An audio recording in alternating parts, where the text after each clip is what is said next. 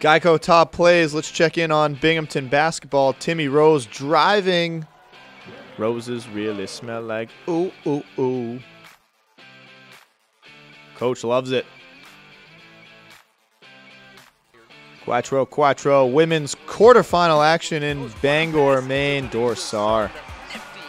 A nifty assist to Tanisha Sutton. Maine would advance to the semifinals.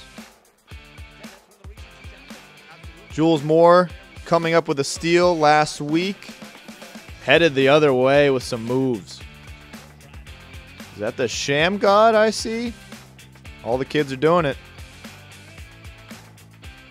Number 2, back to the women's quarters Wednesday night, and Lindsay Abed beating the first quarter buzzer. Just heaves it off glass. Top play of the week, Shorty Johnson was in her bag Wednesday night against Vermont in the quarters. She set a single game conference record with 16 assists in this game, and the handles were working well.